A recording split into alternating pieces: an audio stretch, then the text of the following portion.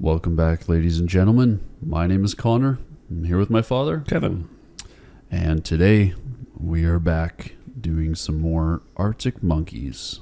You loved the last album we did, Favorite Worst Nightmare. You loved it a lot. Loved it a lot. This is the album that kind of put them on the everywhere. Map. On the map, because I'd say they were well known, yeah, in the rock scene, but this is what put them in Urban Outfitters and everywhere. Yeah, you'd see their vinyl pressings at like the actual physical record. Yeah, like you go to Urban Outfitters, you see the record there. Stand. Like okay, this was everywhere. I thought you meant they were in the store shopping. Yeah. Yeah, no. I just want to clarify. I still like the two records in between, Suck It and See and Humbug, but I just felt like it would be cool to go from Favorite Worst Nightmare, which is very hard and aggressive, to AM, which is a little bit less of that. I won't spoil too much until we get into it. And then finish off, before we get into the newest record, finish off with Tranquility Base Hotel, which is very different. Yeah. So that's kind of my own personal trilogy that I want to show you. If you would like to see this video completely uncut, you can check it out on our Patreon. It's linked in the description. $3 a month. You get access to bonus content, and you get access to our Discord, where you can chat about music, a bunch of other stuff. We got what on there? Everything. Dog food, pictures, mental health, pictures. Cooking. It's a wild place. Yeah. I recommend checking it out, and we're in there chatting, and we do Q&As on there every once in a while, so feel free to check that out if that interests you. Track number 1, Do I Wanna Know?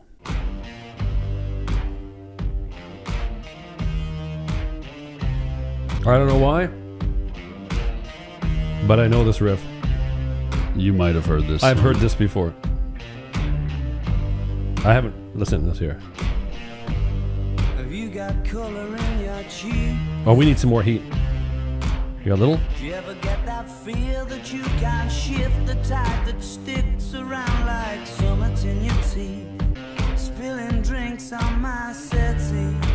Do I wanna know if this feeling flows both ways?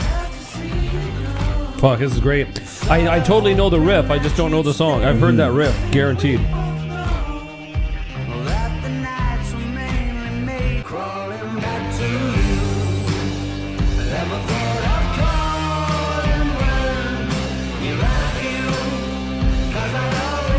I like the lyrics of this. Yeah. Yeah.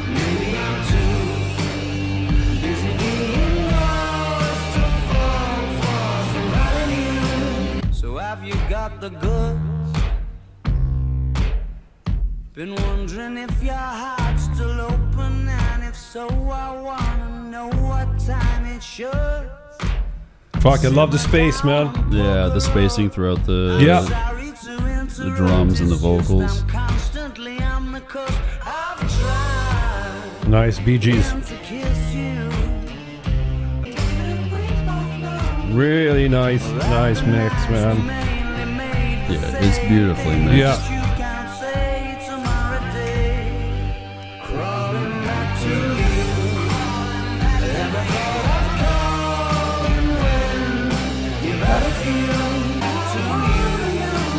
I love this.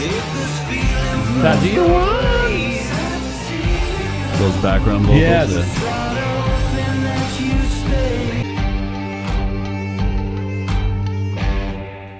Okay, this is where I said in a couple videos earlier before, if you can sing a riff, if a crowd could sing a riff, that would be a riff you would go boom, boom, boom, boom, boom, like that. It's super catchy. It's weird because I've heard that riff, but you haven't heard the song. I haven't heard the song. Like you've probably heard it on the radio or in a commercial or something. Yeah, it's got 1.4 billion plays. Holy shit! Yeah, it's a pretty popular song. I'd say. I could see how this that song there would be, like you said. What was you called it earlier? Opening box, spreading the world, spreading your legs. What was it called? Huh? You said it sort of made them go. Oh, the album. Yeah, no, it put them not on the map. Not on the map, but just brought them to a whole new level Yeah. of fame. This whole album kind of took them from, you know, this cool, Yeah. decently well-known rock band to like superstars. Really, I could hear that, man. That mix was absolutely brilliant, right? And totally different than Favorite Worst Nightmare. Track number 2, Are You Mine? I'm a puppet on a string, Tracy Island, time traveling diamond, could have shaped heartaches. To come to find you in my mind when she's not right there beside me. I go crazy, cause here isn't where I wanna be. And satisfaction feels like I just remember. Okay, the drummer's back. Yeah. myself alright. Nice fills, man. Right, this guy's back, man. This is the favorite and worst drumming. But just this riff is so, I love I it. guess what I'm trying to say is I need the deep end, keep imagining meeting wished away. Nice. Oh, man. The grindy, dirty bass, hey? Yeah.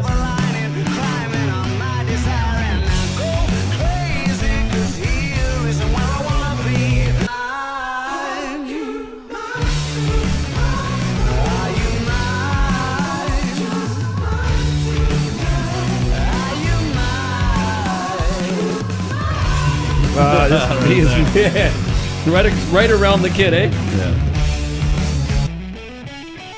A lot of relationship here in these two songs, eh? Oh, She's a silver lining, Lone Ranger riding through an open space. In my mind when she's not right there beside me, I go crazy. fuck it. This is badass, eh?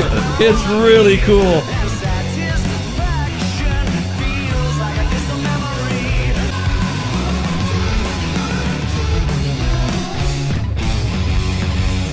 Oh, fuck. That was serious ball knocking. Yeah, that was killer. I love the breakdown right before the end where it pans, 2 different guitars, And then right in the middle. Then right in the middle is like the distorted bass. Yeah, and then he does that whole quick verse of with nothing, and then the drums just boom right back in. That's basically the same type of mic too. The treatment that Damon used last night. I was telling you, one of the corded mics with the little thing. He's Oh, like, yeah. Yeah, what kind of mic is that? It's like an old school, I call it an auction mic. It's got the curly peg on it. It's like, I don't know what you hold it like You hold this. it like this, yeah. And he's got that, that. I used to do it like this. I go, oh, sure, boy. If I had a shirt, right? Yeah. And pretending, you used to squeeze them and go, I want it. It doesn't sound as good though. Very cheap, but that is a rock and roll song. Yeah. Rock and roll. I know I'm fucking I'm way behind the times, but I just want to say rock and roll is not dead. Track number 3, One for the Road.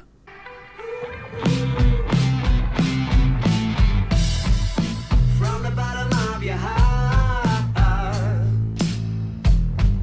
the relegation zone, a cat's patterns on the ceiling, but you're feeling fine. This is fat.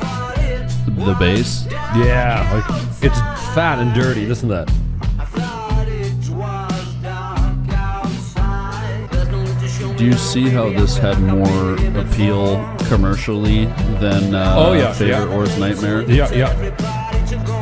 Will you buy me one for the And you know what it is? It's in the structure of the drums. Yeah. And the grooves. These grooves are, listen to it. I knew this to be on. Well, the grooves are just so catchy. They're Yeah. more catchy than some of the choruses, honestly. Yeah. I was just gonna say this song needs a guitar solo. I see. Oh, you can see it on Genius. Yeah, it says guitar solo.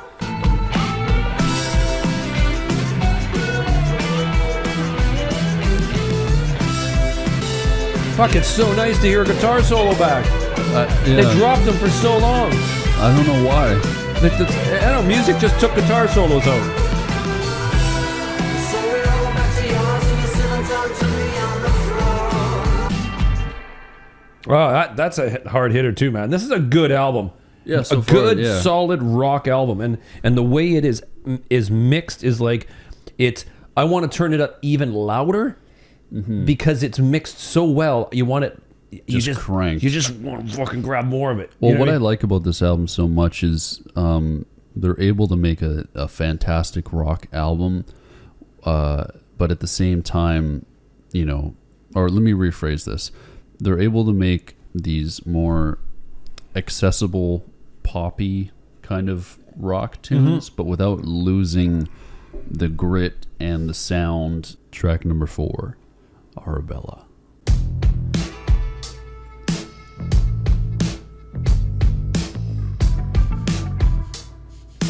Everything's sitting around like I'm going to guess it about 120 beats per minute. BPM, Yeah, something about like.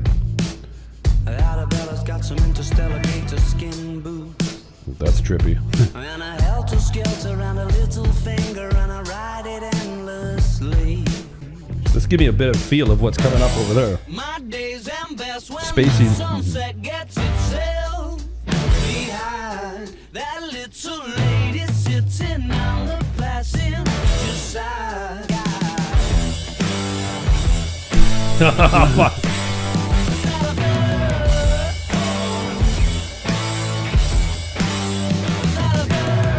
Just my attention to the mind and soul. I love that. But great guitar sounds. Yeah. Arabella's got a 70s head, but she's a modern lover. It's an exploration. She's made of outer space. Behind that little Listen, he's got that hi-hat going. Because those shots, I'd be off too, man. You gotta keep that. It's much less picturesque without a catching the light. The horizon tries, but it's just This is my favorite right here. on the eye.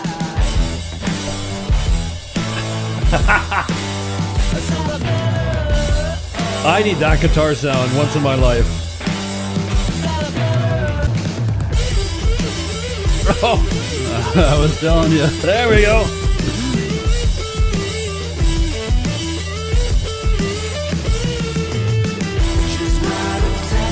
That was a totally different tone, eh? Then the other one, yeah. Than the other, yeah. Like, it was more of a fuzz. Holy shit! This is like, it's fast, it's intense. It's like me and Mom making love this song. Yeah, one of my favorites off the Actually, record. love this song, man. That where it comes in with those, yeah, and that having the hi hat going for those shots, because man, those shots are like reminds me of the shots remind me of the opening shots of War Pigs. Oh yeah, Black Sabbath. And one thing I think we haven't touched on too much is just Alex Turner's, not his lyrics, but his vocal delivery. It's almost like a sing rapping kind of way. I could hear rap on this. Yeah, no, he's got like a rap singing. I mean, he's a great singer. You heard him on the new track that we reacted to. He's a fantastic singer. But on some of these songs, like with the pacing and stuff, I don't know. I just find his vocal performance is fantastic on this album. Track number 5, I Want It All.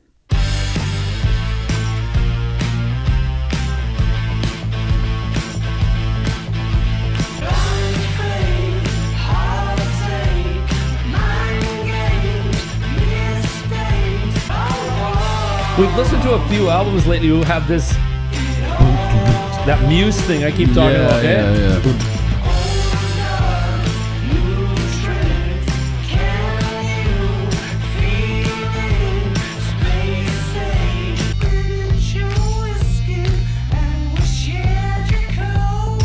I like that. A lot of love on this album. Relationships. That's the main theme. Yeah, lots of love and.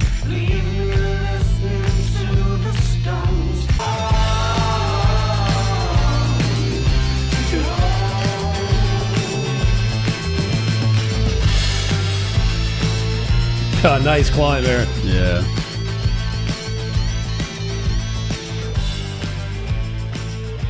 Oh wow, a fade out. Yeah, you'll understand why. Oh, okay. Cool track. It wasn't my favorite on the album so far. It was okay. Like, it was just there and repetitive a bit. But I like the elements of it. I love the guitars. I love that. There is some guitar solo work in this. Right, my ear right now is yearning for a tempo change, because I said everything's clocking about the same, and it's about that same thing. So far the record is at the same thing, and that's cool. But we need a dip, and we need some kind of dip musically, and tempo change. Something that's really a lull, a big breakdown of halftime and ding.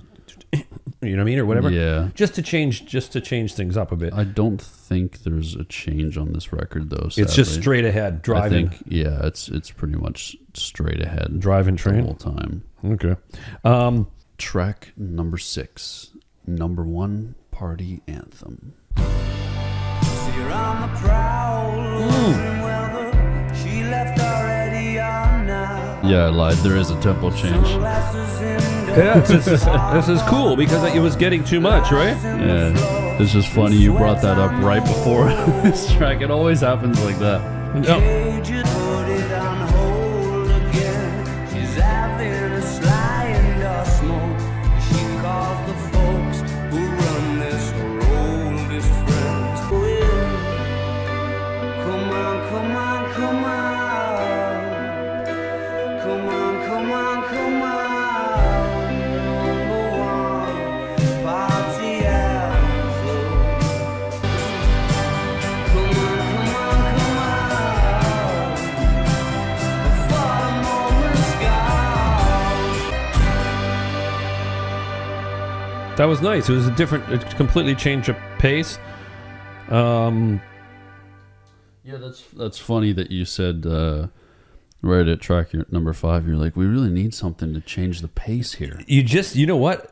You feel it. Like After listening to music enough. And that's the way concerts are constructed, right? And when you have a lull in the concert, and it's probably you're like, why did they play that song? Like, why? This is not even that popular. There's a reason behind it. Yeah, it's to bring that lull, because you want to get to a climax, right? Mm-hmm. You're trying to build like this up and down. Yeah, thing. and you want to make sure that there's that point there, right? So we've done 5 tracks, right? 5 tracks of more heavy hitting ones. Yeah, and then we've slowed down with this one. Yeah, if it just went at that pace all the time, that album is just not. And that's they sit there, man, in the studio, and they go, okay, fucking track 4's got it. We got to move it up, and then they'll listen to the whole thing as a you know what I mean? Yeah. Listen to the whole. How does it flow? How does it How does it make you feel? How does it flow and stuff, right? Track number 7, Mad Sounds. Mad sounds in your ears make you feel alright. Love his vocal placement, man.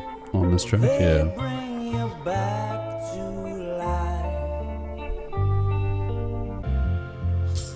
life. Beautiful. Yeah, they make you get up. Beautiful. Slower pace again. Yeah. Love buckles under the strain. Make you get up. This is really the Hammond, the way everybody's introduced, took its time. The mix, Mixed perfectly. really nice. Nothing's overpowering. Do what you gotta do. We just weren't feeling how we wanted to. Somebody comes and hits you with an ooh la la. That's awesome, man. Yeah. Then out of nowhere, someone comes and hits you with it. I like that. In your ear. This makes me happy. It is. It Yeah. makes me really happy right now. It's a beautiful track. Yeah. I don't know what the Mad Sounds is. Like, maybe it's like, I don't know if it's something sinister or something, but the song makes me happy. I think it's the harmonies that really just bring that Yeah. happiness. Look at that. It's building. And now those riffs. This one built beautifully.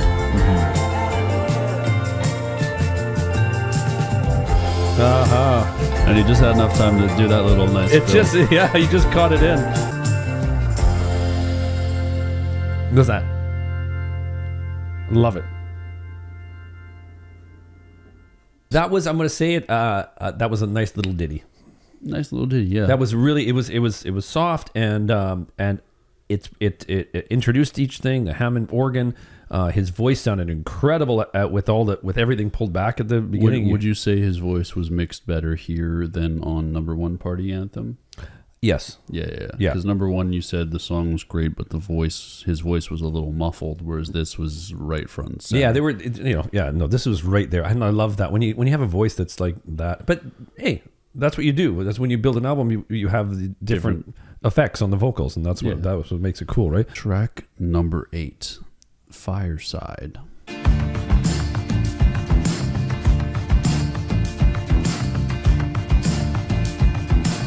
Can't explain, but I wanna try. Or is this image of you and I?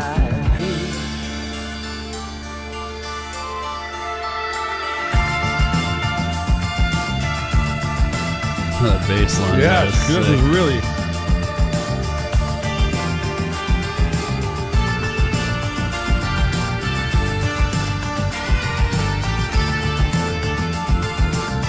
Yeah, that's a nice run there.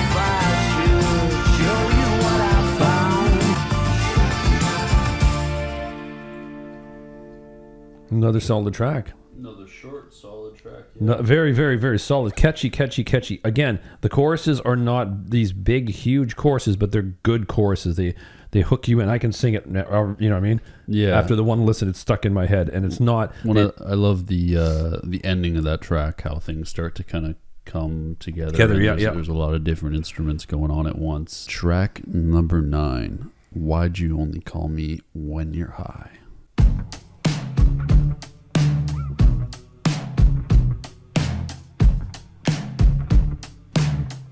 Another beautiful mix. Yeah.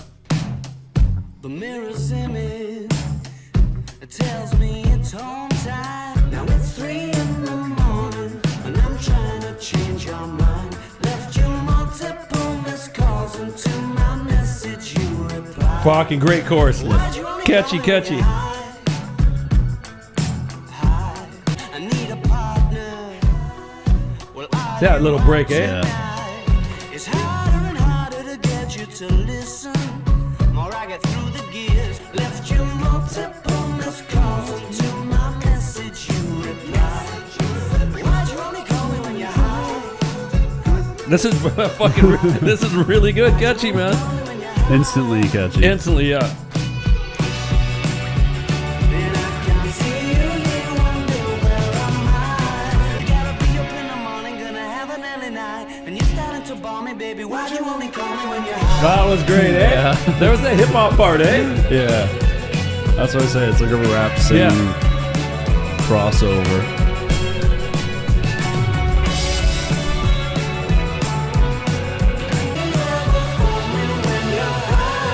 Love the Bee Gees there, man. Yeah.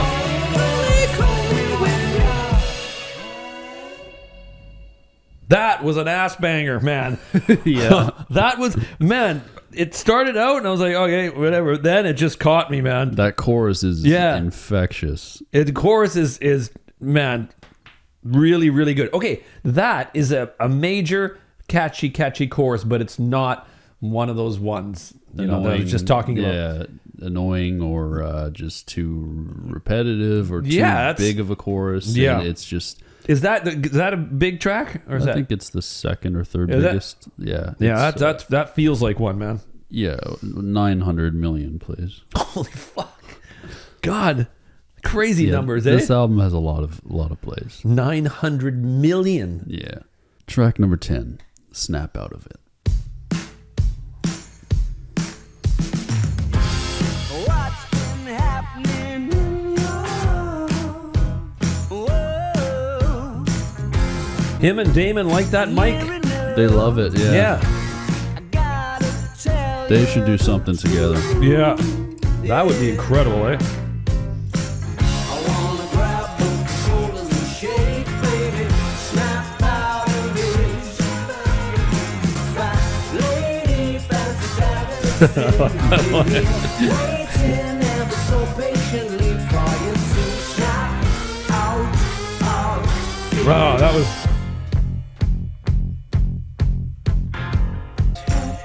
See how hand claps make it? Yeah. like it gives a live feeling. You're going, now we're here. It sounds like settling down. How could you be so under a spell, you're hypnotized. Hey, wow. And that is a dancer. For sure. I would be dancing on a springy floor. Yeah, like the Commodore. But yeah. Snap Out of It was a really, really good track, man. It was cool. Yeah, no, this album, like I said, there's a lot of great songs on it. Track number 11, Knee Socks.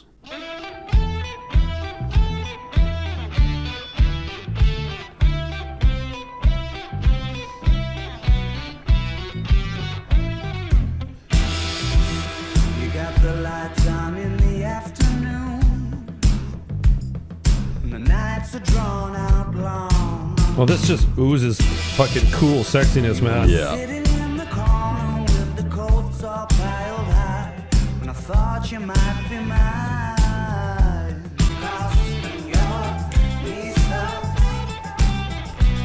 This is a fun track, man. Well, it cured my January blues. Yeah, his voice right there is just perfect. Yeah. I have a feeling that when he wrote this, he was like, yeah, he went through a really horny period. I think he did, yeah. Yeah. Had nothing to lose. You and me could have been a team, each other half of a king and queen seat. Like the beginning of Main Street, you could be my baby. When the zeros turn up. Yeah. Needed that, man. Yeah. The breakdown is perfect. Yeah. This must be a singer, man. Like, people must go mental, I think, Oh, right? I'm sure, yeah. I've never seen him live, but I'd love to. That is Another banger. banging, banging, bang, bang, bang, bang, bang, fucking bang, bang, bang, bang, bang, bang, bang, bang. Oh, great track. Great track. Killer chorus. You know, I'm gonna go. I keep saying I'm gonna go on a limb here, but for me, this is out of the two. This is the Your one. favorite so far? Yes. Yeah. Really catchy choruses, good mixes.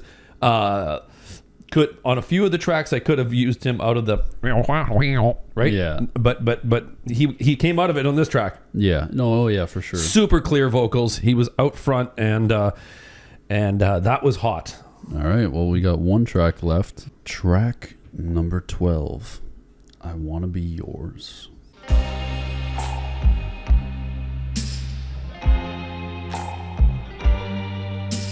Wow, super tank. Mm-hmm.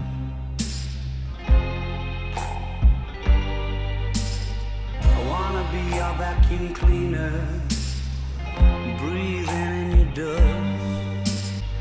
If you like your coffee hot, let me be your coffee pot. You call the shots, babe. Wanna be yours, I wanna be yours, I wanna be This is yours. okay.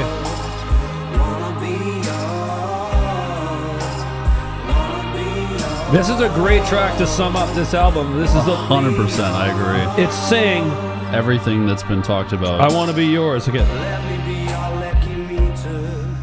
I wanna be yours, I wanna be yours, wanna be yours.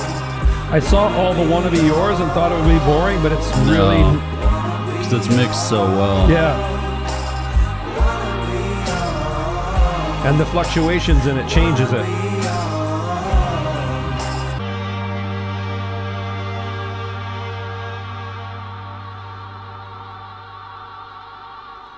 Wow, that was a killer last track. It Yeah. literally summed up everything. I said he was horny and stuff like that, Yeah. right? It finishes off perfectly. He saying, "I want to be your vacuum," and the lyrics are really hot and sexy. Even though, like, I want to be your vacuum cleaner, breathing in the dust. See, when I went back to like cheesy lyrics, it could be super cheesy, and but it doesn't come off that I've way. written my share of cheesy lyrics. A vacuum cleaner is like dirty. Yeah. Like, and if he would have said something else and used some other analogy, whatever, right? It could have been cheesy. Yeah. I want to be your hot sauce, whatever, right? Yeah. Making your throat hot or whatever, right? Yeah. But the vacuum cleaner, your dust, a Ford Cortina that will never rust. I don't know if I don't think we have a Cortina over here. I think that's got to be British. Yeah, I haven't heard it. Yeah, I know. No. I think I know my cars, and I think it must be a British version of a Ford. But I guess maybe it. Anyways, coffee pot. It's really, really hot, and it was mixed really well, and that I think that is really. And I want to go back to the chorus. I'm talking too fast here because I don't want to forget anything. But I want to be yours, want to be yours, want to be yours, want to be yours. Each line fluctuated, and it brought it to the last "want to be yours," and that's what made it really interesting, was having those curves in there, because I was like, oh my god, it's "want to be yours." It's gonna be. Because it started so hot, and then I read the chorus, and I'm like, I want to be yours, I want to be yours, want to be yours. It would kind of dip off, and I thought it would just be flat, but it because those changes and the way they did the heavy vocals in there, and the spaces in between, that was okay. Those last two tracks are something my favorites. Like finishing the album. I don't know what it is with Arctic Monkeys, but they know how to close an album. I mean, you think of Favorite Worst Nightmare. The last track was 505. Yeah. So that's something they're pretty good at. But yeah, I hope you guys enjoyed. And we have more albums coming out. So stay tuned. Lots of stuff. The month's not even halfway through, and we've already got like 4 videos up. So I feel like we're doing better. We're trying to keep on a good schedule. And I keep knocking off the albums off the list, so that's one of the things cool, right? Yeah. Well, and when we're both feeling good, we try to get as much content out as possible. Yeah. So then if we are having an off week, it's not the end of the world if we aren't able to film a video. Yeah. So we appreciate everybody that sticks around, and hope you guys stay safe, and love you. Take care. Take care. Bye-bye. Peace.